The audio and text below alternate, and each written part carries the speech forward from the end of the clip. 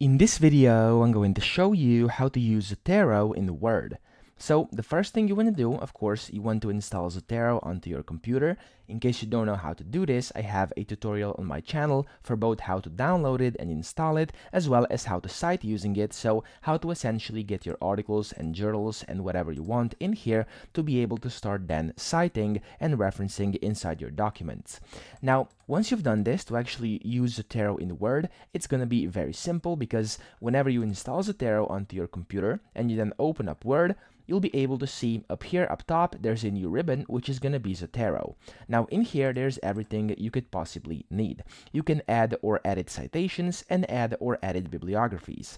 Now here you want to simply to just use it, you want to just type something in, so for example written by or whatever, and then you want to click on add/edit citation. And once you have some things in here, so the first thing that's going to happen, you're going to see this little preview. So let me just quickly show you this.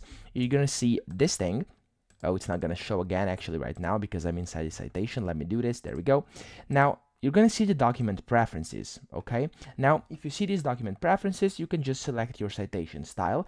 The first time you're opening up your document, it's going to pop this up, so you're going to have to mark this, and then, of course, you can also select the language and select all the different advanced options, and then you want to press OK.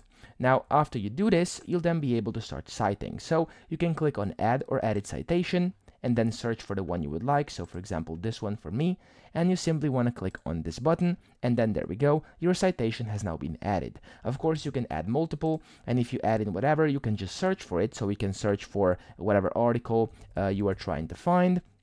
And if you, of course, can't find them, you can just type in the entire article name, or just double check whether you've really added it or not.